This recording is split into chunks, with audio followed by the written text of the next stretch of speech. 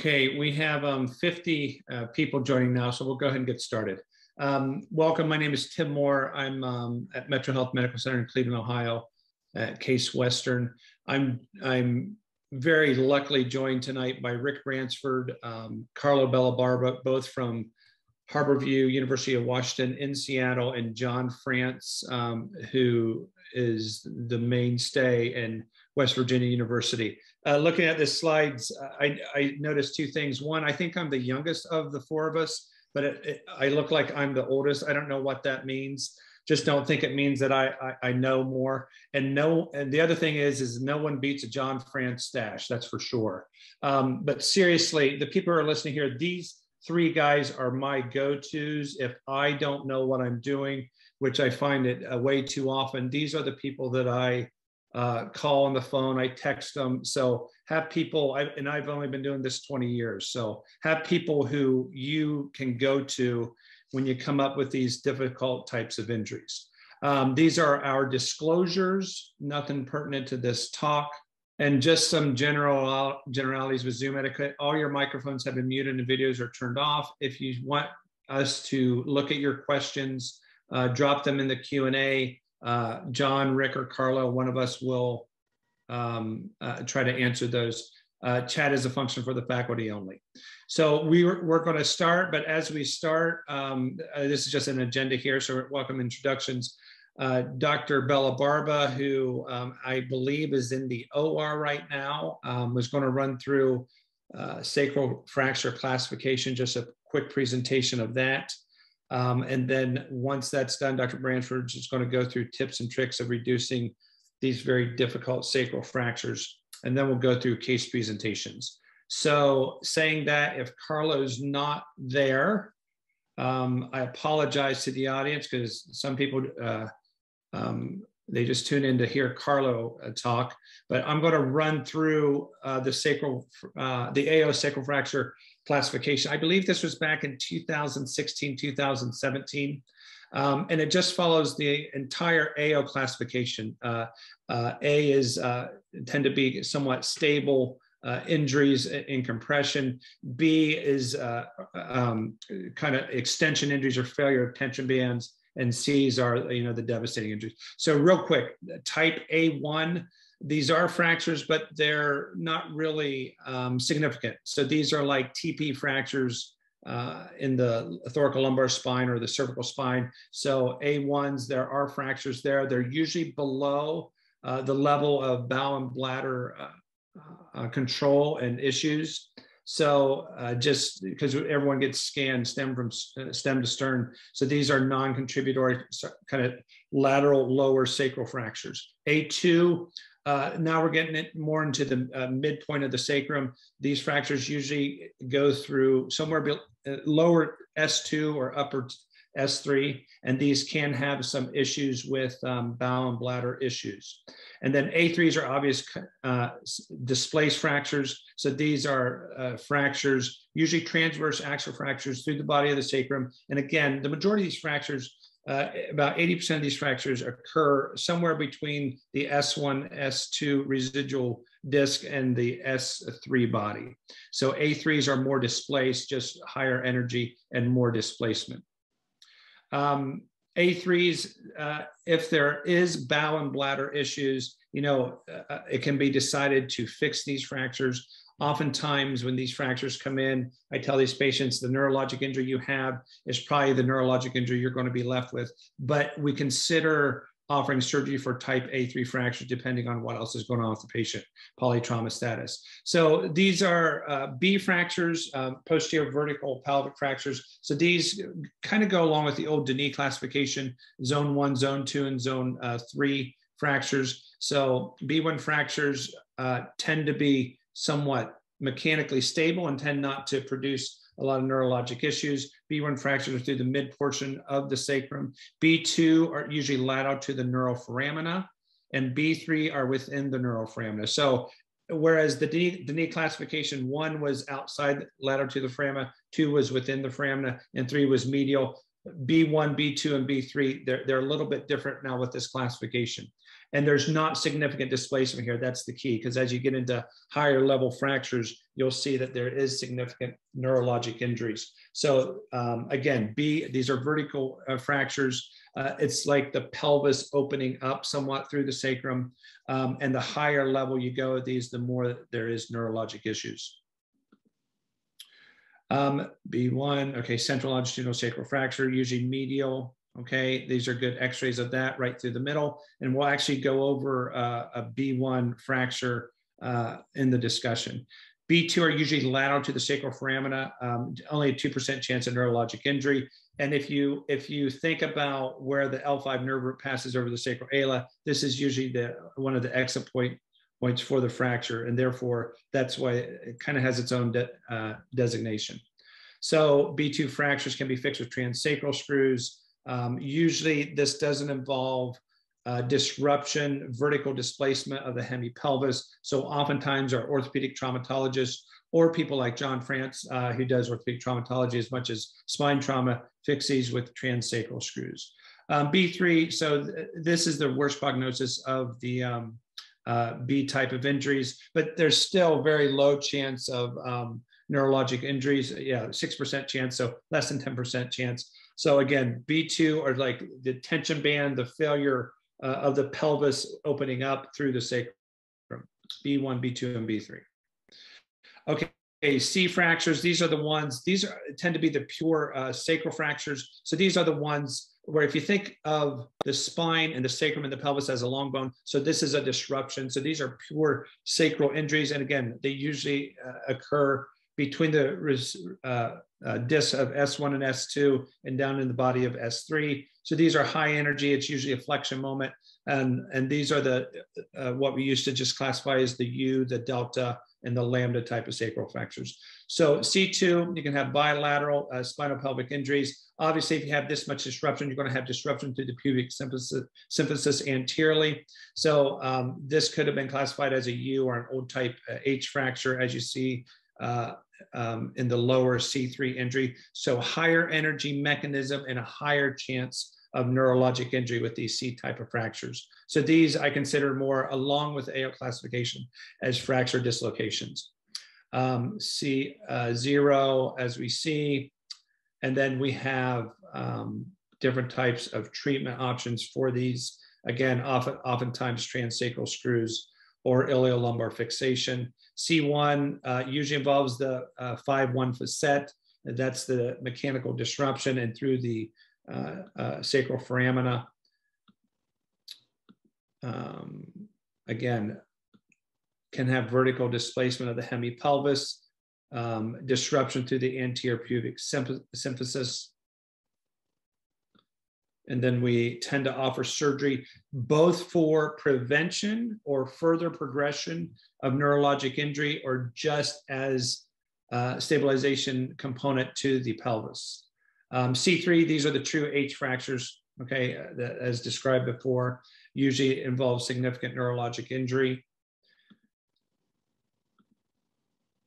Okay, sacral fractures come in various types, degrees, important to classify injuries. One, and as you'll see, you'll get maybe two different comments about if a patient presents to me with a sacral fracture and they have a neurologic injury and the sacrum is significantly displaced, a higher energy injury like a C fracture, I'm going to do my best to reduce the sacrum and stabilize it. But I tend to tell the patient, you know, your neurologic injury you have when you landed 40 feet from the 5th story is probably what you're going to be left with. So, but I think it's important that we recognize these, classify these, treat these appropriately to prevent further neurologic injury. These are the things you want to avoid the patients developing late bowel and bladder issues. Okay, so with that, again, I apologize. Carlo would have made it much nicer and more involved, but we will go to Rick Bransford now. He's going to show us some tips and tricks to reduce sacral fractures. All right, let me switch over here and share my screen.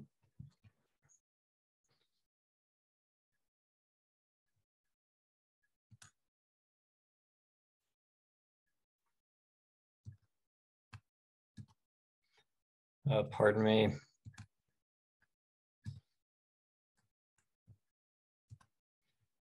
Is that showing up okay for everyone?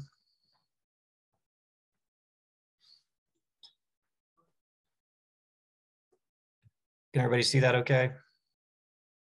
Tim, is that coming through? Yes, it is. Okay. So what I want to touch on briefly, and again, I have to say that my philosophy on this has changed significantly since I first started managing these. Historically, my perspective was just, I just need to get some instrumentation there, and it is what it is. And I guess I've sort of changed my philosophy on that. So here's my disclosures. Tim already went over there, so really nothing that should be relevant. And I think as we kind of look at, classically sort of some of the stuff that was sort of, this was deemed to be treated, I think we've gotten a lot better than this. And, we look at transilio-transsacral screw, we look at our lumbopelvic fixation, even more recently, as we look at our transition to percutaneous stuff, we've become a lot better. And I think that this makes a difference in terms of our patients' outcomes. Hey, Rick, yeah. You're in presentation mode, so we can see the slides, but they're kind of small. Let me try and switch that over. I apologize.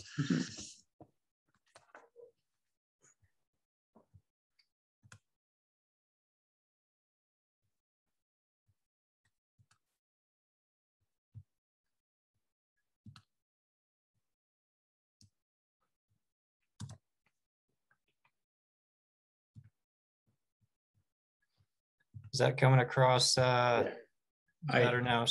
Yeah, thanks for telling me. It always shows up differently. Wait a minute, we are, there we go, perfect, good. Okay, so I think when we sort of, look at these today, we got, certain, as Tim just described, the C-type injuries that we sort of see here. And our goals really that, again, I historically didn't really fully appreciate is that we need to reduce these. We want to reduce kyphosis. Everything's about sagittal balance. We want to realign translation that ideally will line up the canal and whatever neural elements may be compressed.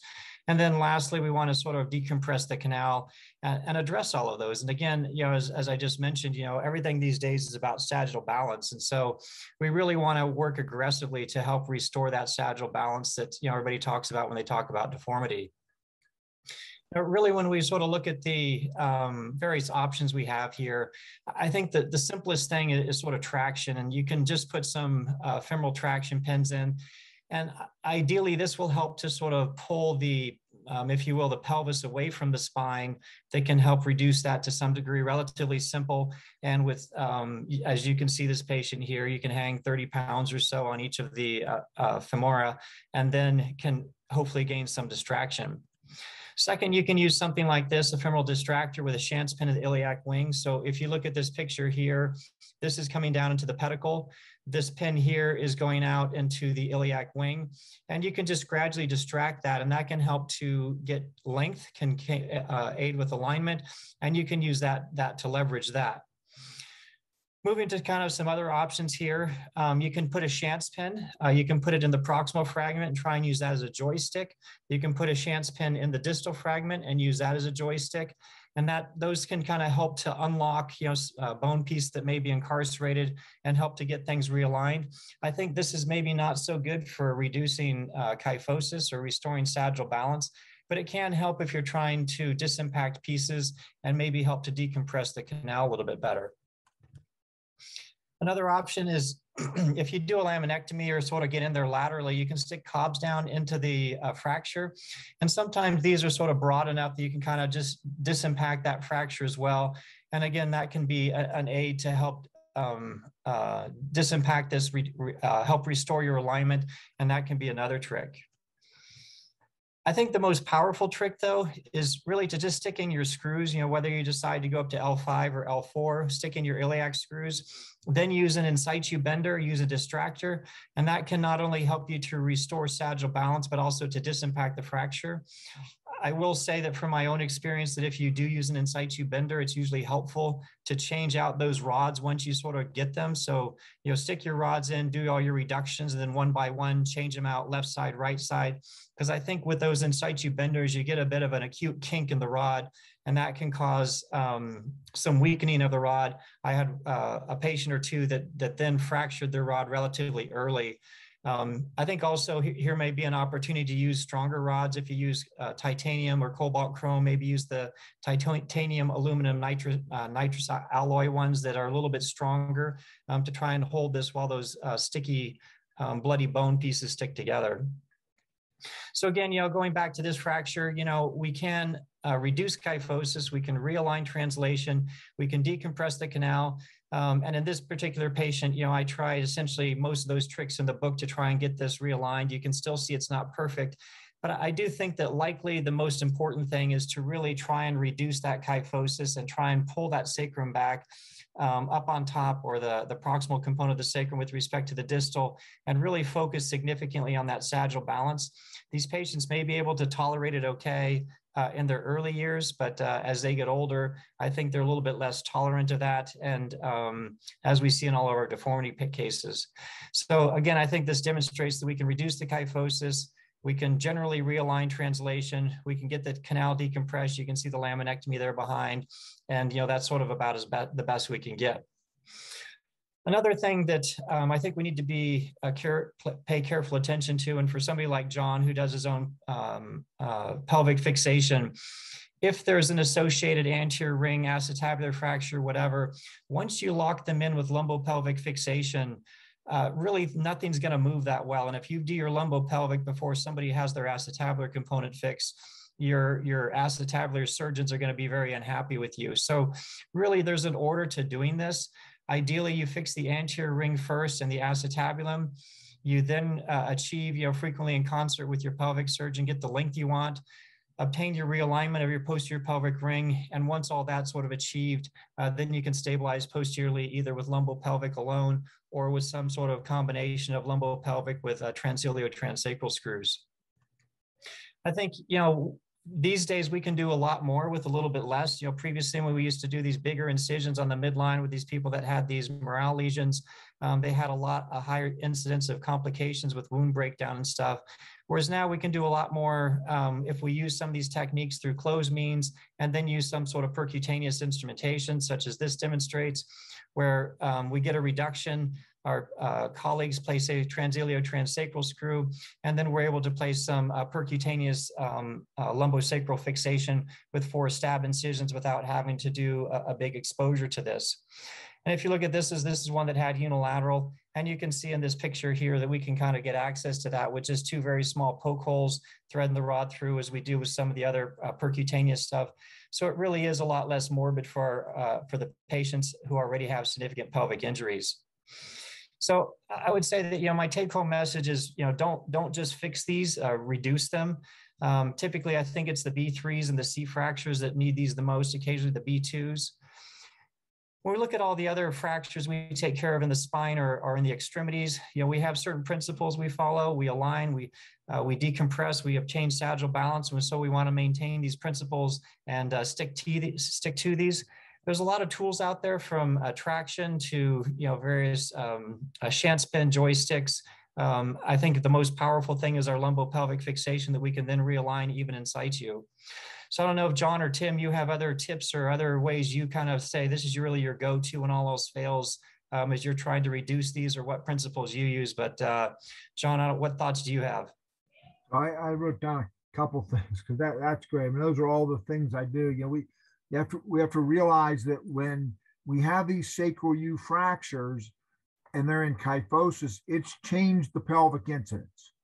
So this is the only way to change pelvic incidence is with sacral osteotomies or a sacral U or H fracture. And essentially, you've changed your pelvic incidence. And if you increase the kyphosis by 20 or 30 degrees, that patient's going to have to increase their lumbar lordosis to compensate for that increase in pelvic incidence.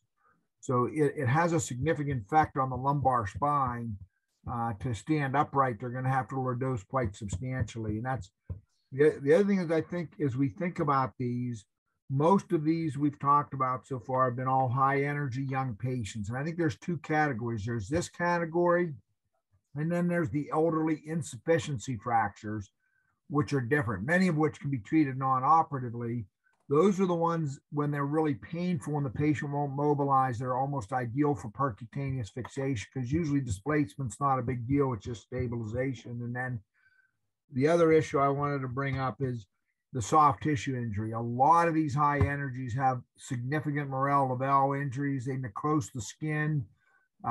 So, sometimes we have to open them. If we can work through smaller incisions percutaneously, some of the tricks Rick showed, I like to put Chance pins in the iliac wing, and then I'll take a large carbon fiber bar from the external fixator set to up my lever arm. So I'll have a pin in, and then I'll have a long lever arm that I can take on both sides to rock the pelvis into kyphosis and then lock down my fixation to help with the reduction, particularly if I'm trying to do it through little incisions because of the soft tissue injury, which a lot of times ends up being one of the bigger problems. So John, in your experience, what percentage in today's era do you feel that you need to open? And of course, everybody's going to see a different component of, the severe with, severe kyphosis or whatever versus whatever. But what's your sense of how many you're treating open versus percutaneously these days? Probably 20% open. And it depends what I mean. It's not uncommon for me now to use your Cobb trick. And so I'll try to get my reduction with lever, with the Chance pins levering the pelvis, maybe traction, and some of the tricks you showed with my rods percutaneously. But it's not uncommon to make a midline incision directly over to decompress it if I need to, and then to use that little incision to get a Cobb in there and help, because you have to disengage these things to get them to correct. So I'll sometimes make a small midline incision, but my fixation will be percutaneously. Tim, you're on mute. Do you have other tricks that you use? You're still on mute. I think the point of, your basic orthopedic principles in any fracture, exaggeration of the injury, longitudinal traction, and then a reduction maneuver are very important. And I tell patients if it's a hunter displaced fracture that I'm going to reduce and they have a soft tissue injury, I tell them right up front, this may need multiple operations and washouts to get things to heal. Because I think, Rick, even in your study, which I think is one of the largest studies, the infection rate was like close to 30%. That's when you were opening everything. So I think if you tell that patient up front, there was even one with a very bad soft tissue injury that I put a wound vac on the initial operation. I think another trick is sometimes you don't need 2 iliac bolts, but oftentimes I'll put another iliac bolt on each side and then place a rod percutaneous through that and then grab that rod with large rod holders. And that way you have much better control of the distal fragment. And then if you have control of the proximal fragment, you can maneuver that pelvis or that hemipelvis with those big rod holders. So, and again, these are very bad, devastating injuries. We're talking to John Franch and Rick Branchford. So, we probably do maybe 3 or 4 of these a year that we tend to end up treating at my institution. So, it's just over the last several years learning from our mistakes how to better treat these things. But excellent talk on how to get these things reduced, Rick. But I do think that, with our advent of more kind of percutaneous stuff, I think our pelvic surgeons, again, I don't do the other pelvis stuff like John does. I think they're much more quick to call on us because, certainly the biomechanics of lumbopelvic fixation far exceeds that of transilio transsacral screws. And when we had to whack them wide open and, had a 30% infection rate, that was a different deal. But now if you can just sort of, in an hour stick in 4 screws percutaneously, that's a game changer. And so I think we're doing, maybe historically we were doing, 5 to 10 a year. I'd say now we're doing closer to 20 because they realize that we're not as morbid as we used to be. Yeah. And John, maybe you can comment on this, but that one transsacral screw, I don't like to see that as definitive fixation for these injuries because that still allows some rotation. I mean, you get a lateral view of that screw and it's bending, true, but I like to see two SI screws in that, either if that S1 corridor or that S2 corridor, because that just biomechanically is much stronger. And I will be more aggressive with my orthopedic traumatologist. If I see that one transsacral screw, I'll say, well, let me, you know, put a screw in L4 and drop an iliac bolt just for, you know, added fixation. Yeah, certainly the type B fractures that are associated with like a vertical shear fracture of the pelvis. Most of those we do lumbopelvic fixation on. So it'll get reduced. A lot of times it'll get reduced with either external fixator plating in the front, and then a trans iliac or an iliosacral screw, and then either that same sitting, you know, or we'll come back and flip them prone and put in lumbopelvic fixation. When we do that, it's almost always percutaneously.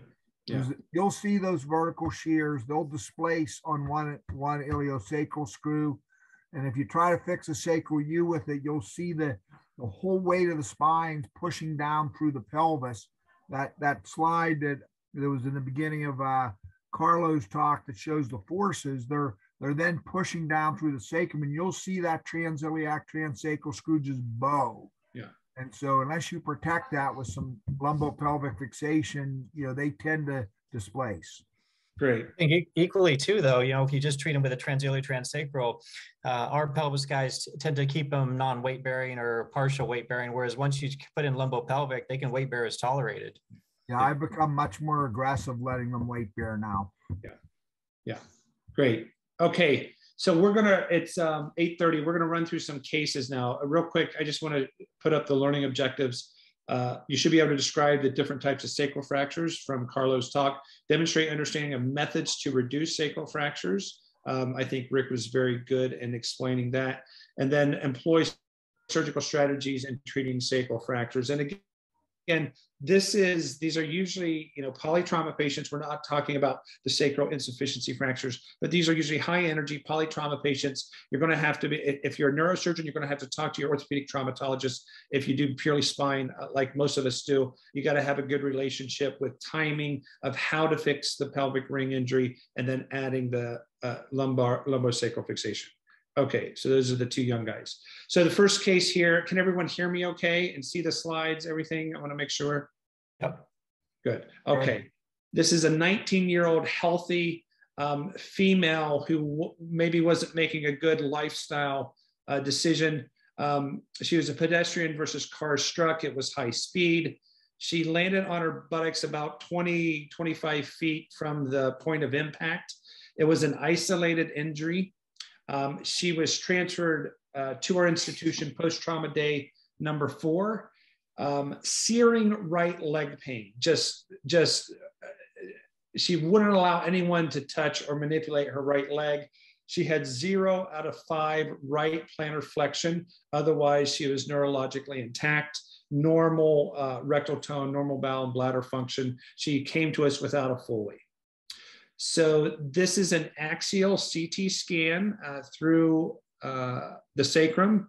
The SI joints are okay, but you can see this disruption of the sacrum more so on the right side, but definitely disruption. This is a pure, but you can see the right S1 foramen is extremely closed down here. This one is not normal, but it's much more open. And so this fracture morphology corresponded with her presentation and her clinical presentation. Again, searing right leg pain, 0 out of 5 plantar flexion. This is a sagittal view. Again, so if you go to the 2, you have this injury through the axial, and then the sagittal, this is a pure U sacral fracture. This is a video just showing a coronal video through the sacrum. You see it, it's medial to the sacral foramina, but goes through the sacral foramina on the right side. So 19-year-old female, isolated injury, right leg pain. And then this is just a 3D reconstruction, which shows the disruption through the top of the sacrum at S1 down through S2. Doesn't show the foramina well, but you can get the idea that the disruption here. So we're going to pull up our first polling question. You'll see the options there for those participating. Our treatment options here. Non-op with close follow-up, because as we know, the people who deal with this, traumatic radiculopathy tends to get predictably better. Okay, traumatic radiculopathy oftentimes is not an indication to offer surgery, and traumatic radiculopathy, especially if it's in one a dermatome, myotome, tends to get predictably better when the fracture heals. So that's the first option. Who wants to do a posterior isolated right S1 foraminotomy? This is a 19-year-old, you know, she has this isolated injury, right S1 radiculopathy. Who wants to just go posteriorly and do an S1 foraminotomy? Who wants to do a posterior L5 S1 decompression infusion, instrumentation, inner body, and foraminotomy, just kind of like a degenerative L5 S1 case with bad S1 radiculopathy? Maybe not such a bad option. Posterior iliolumbar instrumentation with right S1 foraminotomy, hardware removal once the fracture is healed. That's an option here as D. And your last option, who wants to go anteriorly? You know, that S1 foramen is right there anteriorly. Decompress the S1 foramen from the front and then go posterior L5 to S1 with an instrumented fusion. So we will give a couple of minutes for people to log in. Hey, Rick, keep an eye on the chat or the Q&A, okay? Well, yeah. So let me know, I just gave the answer of what I did, but let me know when we have our questions somewhat in. Okay, so yeah, 60% want to do a posterior lumbar instrumentation with right S1 foraminotomy, hardware removal once the fracture is healed. Yeah, I don't dive in the front on these. I know people who have tried, and it can be a disaster. I think not close non-operative treatment in this is a reasonable option. I would just be very concerned about the energy of mechanism. Okay, she didn't fall, you know, a few feet off of her porch under her butt. This is a high energy injury, and you know, at the time of the trauma, she has this kyphosis through S2. So let's, this is what I did. And I put this in intentionally because I don't like this. Okay. I did this about 11 years ago. And if this patient presents to me now, I would do this construct much different. So we did pedicle screws in L4 and L5. Bilateral iliac bolts, and then a transverse rod connecting the iliac bolts. And then we connected our lumbar instrumentation with the iliac through connectors. Okay, so this here is just a rod here with a connector to the transverse. I don't really like this fixation because it would still have a tendency to rotate. Even those are caps, and they are torqued to that transverse rod. I would now, if this presents, I would do probably just an L4 pedicle screw and iliac bolt and rods connecting directly and not through this mechanism here. John, Rick, what do you think? Did you fuse her? No. And so real quick, we'll just go through this and then I'll ask you. So this is her post-op CT scan. We did an extensive S1 foraminotomy. We followed it. The S1 foramen is really, really, really deep, but we got to it as much as we could from the back. We opened it up. Her radiculopathy actually got much worse for about 6 weeks after her surgery. She couldn't put her foot down on the floor, but we loaded her up with Neurontin, and then it quickly went away. So this is with the fracture healed. And then I go in and I take this instrumentation out. I think that's an important point. I generally don't fuse them. So I usually in the insufficiency fractures, because they're older, I tend to leave it in. But in younger patients, I usually remobilize the lumbar spine, whether I went to L4 and L5 or just L5, depending on severity of the injury. Because we had a question in the Q&A that maybe you guys can address also, that I'll sometimes put screws 4 and 5, sometimes just 5, depending on the severity.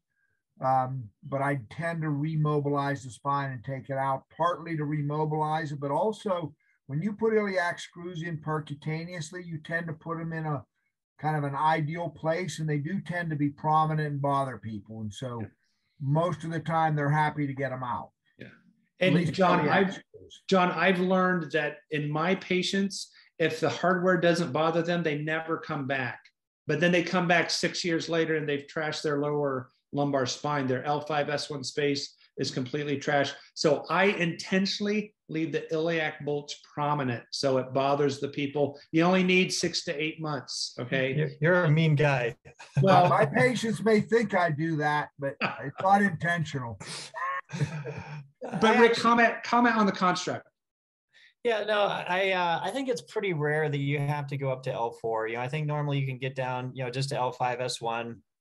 Again, I think for most of these, and Thomas Schildhauer's biomechanical studies show that, if you put a transiliac transacral screw in and associated with that, it's really quite strong and quite robust, and they can weight bear as tolerated. I think certainly the older people who have, a significant trauma, but have, poor bone, then there's maybe a role to go L4, L5 and ilium.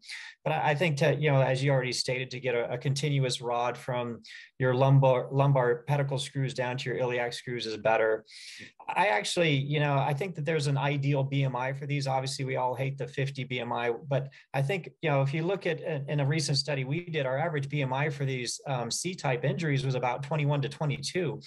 And so these people were so skinny, and that's probably why they had these C-type injuries, is because they didn't have any padding.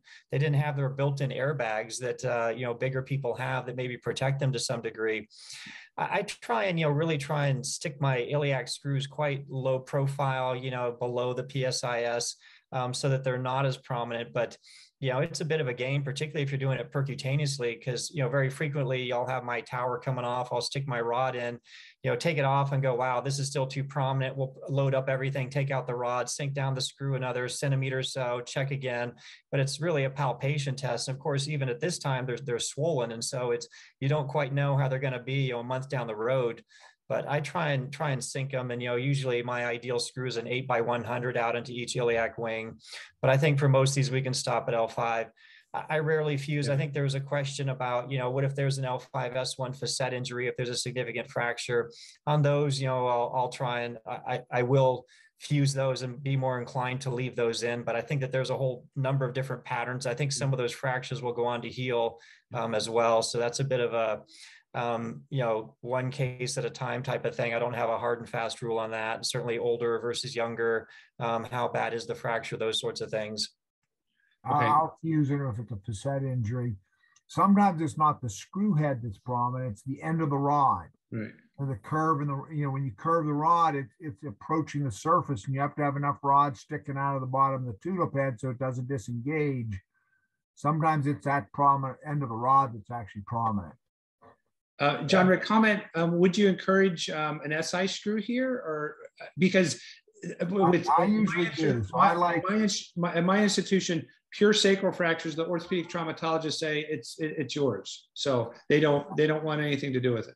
I tend to like different points of fixation in different directions. I think if I can, add that screw, it's a different direction of fixation. So I feel like biomechanically, it improves the situation. And a lot of times I've actually done that before I put my spinal pelvic fixation in, because I've done something in the front and I put the transiliac transacral or bilateral iliosacral screws, depending on what their anatomy will allow. And then I'm usually putting the posterior fixation in secondarily in a lot of these. It partly depends what I'm doing. If I have a displaced one like Rick showed, that patient's probably going to be prone for the whole case. And so I would probably use my spinal pelvic fixation to get fixation. But at the end, I would put a transiliac transacral screw in just as a different direction of fixation. And that was my question. Would you stay away from the right side? Because that's where she has the searing, or you don't, as long as you have a good window, usually. I think it depends on the window. Okay. Some people, you can't use a transiliac transacral screw. The corridor straight across isn't amenable. You have to use iliosacral screws, and you can aim posterior to anterior to be in a safe corridor. Okay. But then I might put bilateral iliosacral screws in to get in a better corridor. But I do like to use a transiliac transacral if their anatomy will allow it. Sometimes you can't put it at S1, but you can put it at S2. Okay. So you guys, how long do you keep the hardware in, and when do you do a CT scan? Do you radiate these, people again to check for fracture healing? Do you go on x-rays? What do you do to determine if it's okay to take the hardware out, and when? I CT them at the 6-month visit. So when they come for their 6-month visit, I have a CT arranged for that day. I CT them, and if it's healed, I start working them on the schedule. So it's usually between 6 and 8 months that I take it out. Rick? Yeah, same thing. We whenever anybody has any sort of sacral injury, we always work in concert with our pelvic team. They're usually the first point of call, and they'll usually call us for help. We always let them put their screw in first. There's a lot of leeway in terms of where we put our iliac screws, whereas they have a very narrow corridor. So if we go first, we can kind of stick it right in their way, and then suddenly they can't get their transilio-transsacral screw.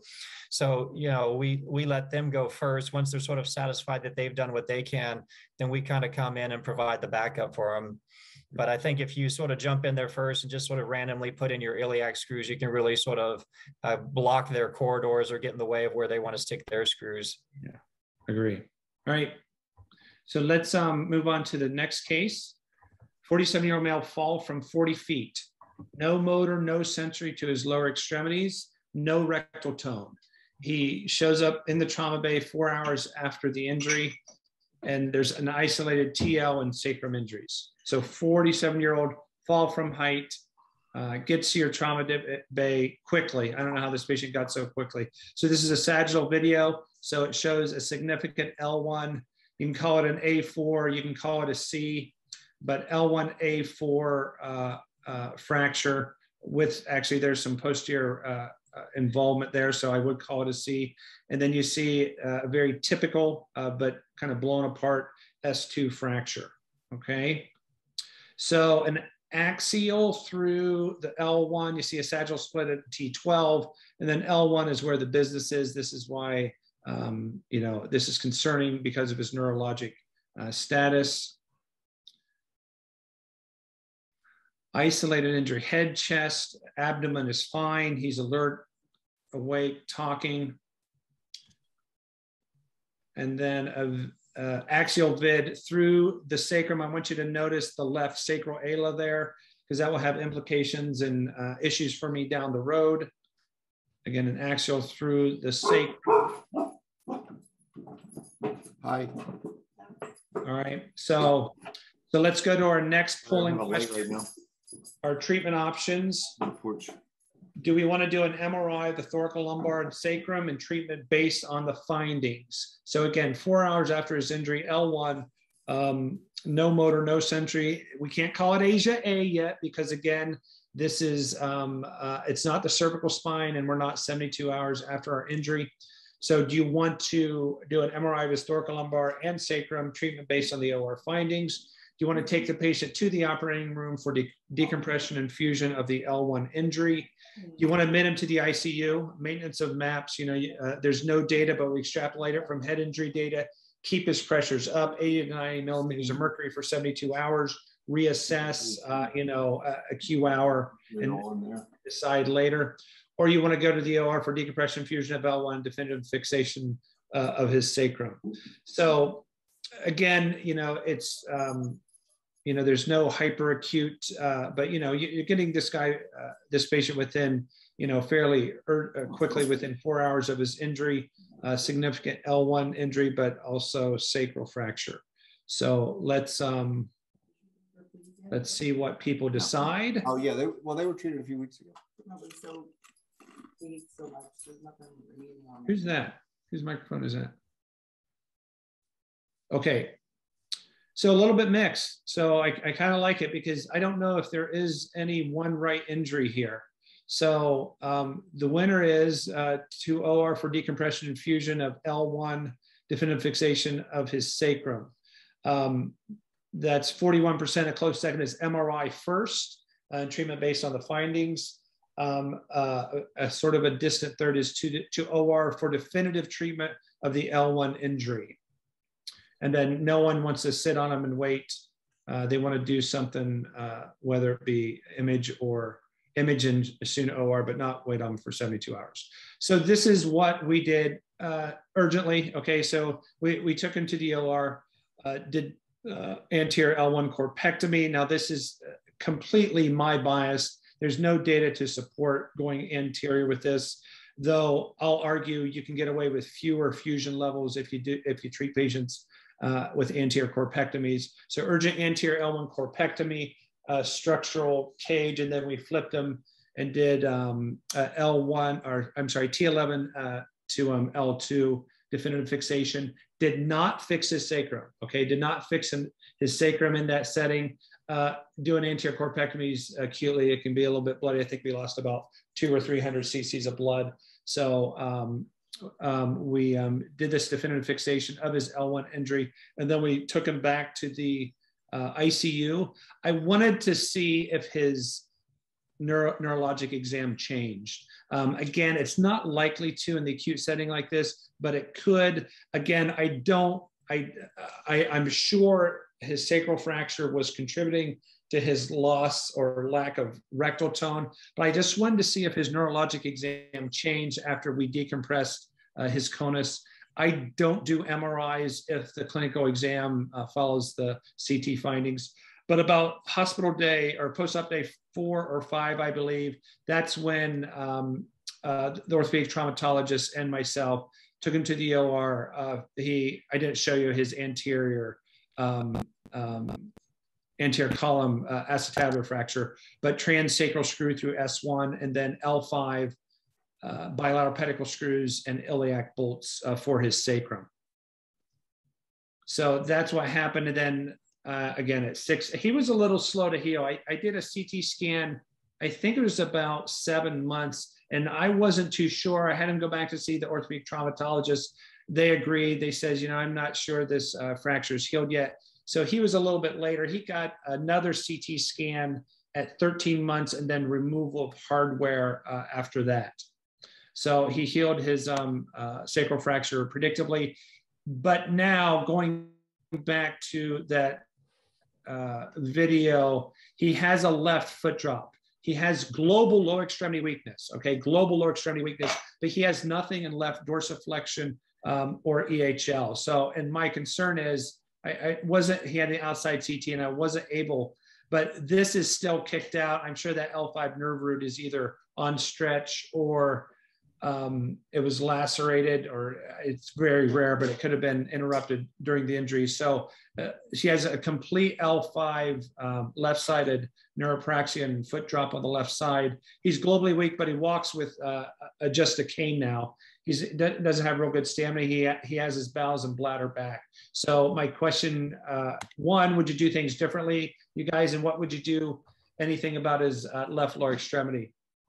I mean, I think initially getting into this would be a bloody, awful mess.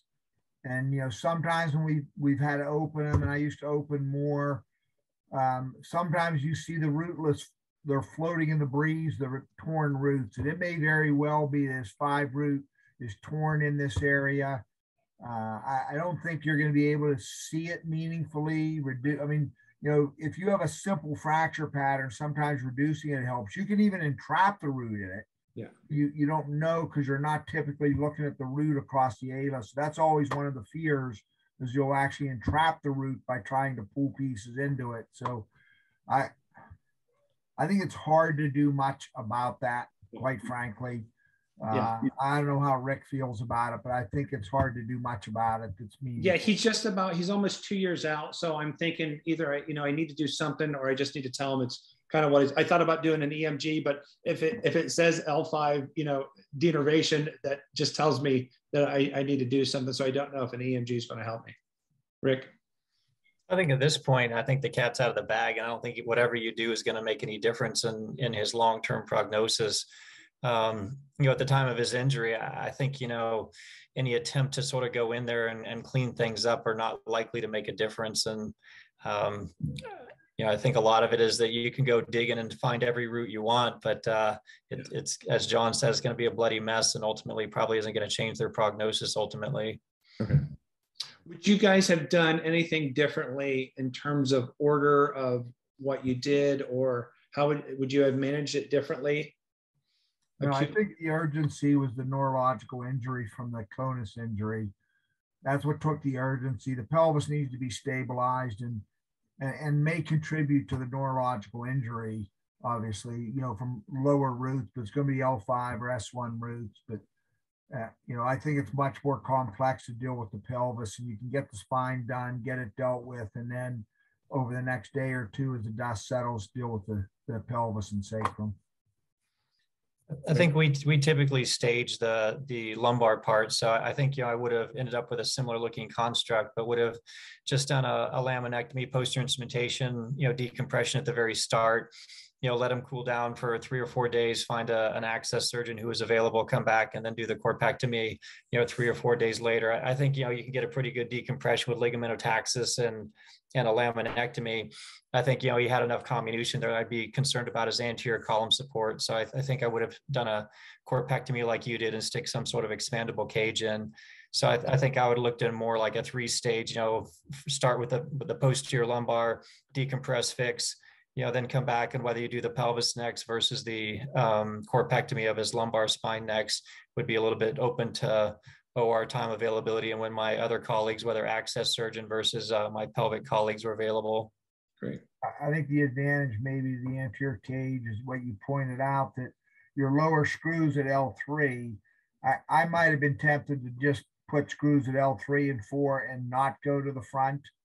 But I think if you're not going to go to the front here, you need screws at L4. Then suddenly your motion segments start to change. And if you're going to do spinal pelvic fixation at 5 or 4, you're leaving one level gaps. And so I think if you're working to try to stop at L2 for those reasons, the anterior corpectomy helps you create some additional support to do that. Like you said, it allows you to maybe be a short segment.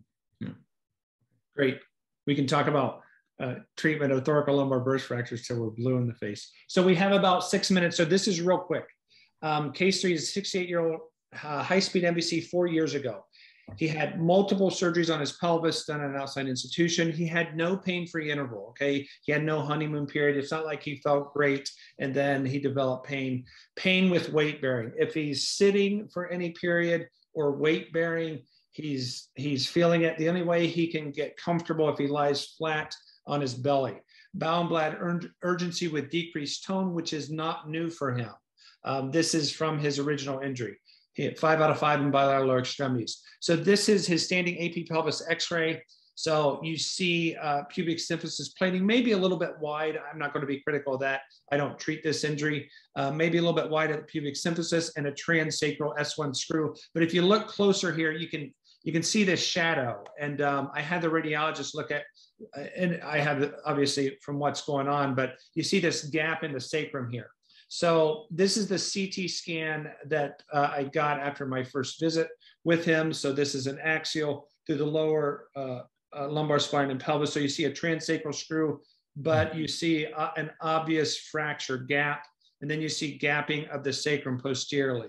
So again, this is L5, this is S1. You see the fracture there, transsacral screw, and an obvious failure of the fracture healing. 4 years out, I labeled him as a sacral non-union. So I obviously did what I always do when it's not my case. I tell the patient to go back to see their surgeon. So he went back to see the surgeon, had a procedure done, and then he presented to me 3 months later with this CT scan. So his surgeon took the transsacral screw out, okay? And I'm not saying that wasn't hard because it was broken, but the patient is still having significant misery that's getting worse. It's limiting his activity. He just retired. He has plans to travel. Actually, he has a family out in Seattle, Rick. He wants to go out and see his grandchildren. So yeah, you just made that up. no, I swear to God, he does. It's either there or Tacoma or somewhere. So treatment options: revision revision pubic symphysis plating. That's an option. Go in and close that anterior pelvis down. You want to revise the S1 or transsacral screws, SI or transsacral screws. You want to do bilateral iliac bolt placement with compression. Maybe if we just squeeze it enough, maybe we can get things in a better situation get those fracture edges closer together, maybe rubbing and maybe lessen his pain. You want to go posterior and do sacral laminectomies, durotomies, burr and graft the non-union with plating and or bilateral iliac bolt compression? Or do you want to do, a very definitive surgery? You can do a diverting colostomy anterior approach to the sacrum, burring and grafting of the non-union with plating and or bilateral iliac bolt compression. So, Rick, I actually sent this one to you. I actually asked you what you would do with this case. I don't know if you remember or not. I think that you said you hadn't seen too many, and good luck. So it was you weren't tremendous help, but so usually, and this goes to show that these things heal predictably if you line up the fractures. And typically, hopefully, you're not in a practice where you're going to have to deal with a lot of sacral non-unions, because they can be somewhat difficult injuries to treat. Okay, let's see where we are, because we're running out of time here. So this is a pretty rare, it's pretty rare to see these things not heal. I had a guy that's very similar, and I don't think you need to open the sacrum in the front and get all the way down in there, because it goes up into the 5-1 disc. Yep. So what I did for this guy is I did an A-lift at 5-1. And I exposed the bottom of 5 plate, the superior end plate of S1, and I put a big femoral ring in and some BMP. So you got it to heal the top. I got it to heal across the top, and you could then turn them over and you could put screws in 5, and you'd have to do this open and put a cross link and pull the 2 rods together left to right and put a cross link in that's shorter and lock it in across the back. Yeah. And that's what I did for this guy. He was a heavy smoker. He actually had tibial non-union. We took forever to heal. So everything was hard to heal in him, but we finally got his sacrum to heal, but I did it. I literally spanned the top of it with an A-lift graft at 5-1. Smart. I think you can, so you mentioned here doing intentional durotomies. I don't think you need to. I think in this one, I don't know what you did, and I don't remember the phone call, but I think if you do a laminectomy, you can get into that fracture. You can debride it all. Try and clean out a lot of that gras du. Then put some bone graft in there, some BMP, whatever you want, and then sort of have your pelvic colleagues or yourself do a transilio-transsacral screw, try and squeeze it, and then put percutaneous lumbopelvic fixation in. That would be what I would do for this. But I think that, it's pretty easy to get into these fractures. Obviously, you probably don't get all the way to the front, but if you can just clean out a lot of it and just sort of roughen it up a little bit and get something in there. So I like your option D, but I would leave out the intentional durotomies. I try not to do that. And that's what I did. So I did sacral. So I talked to my orthopedic traumatologist, Roger Wilbur, who both of you know.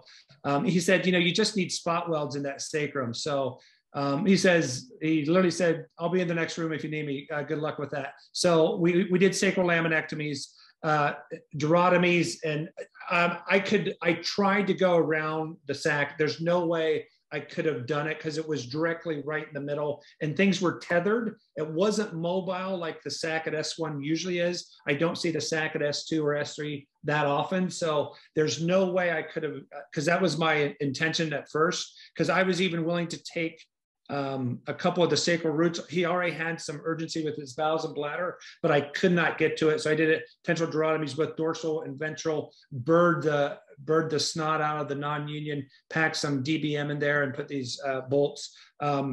Day 1, he felt better. He went on to heal the fracture. CT scan shows spot welds, not a pure, it's not all the way up and down, but enough to get spot welds in that sacrum, and then we took the hardware out.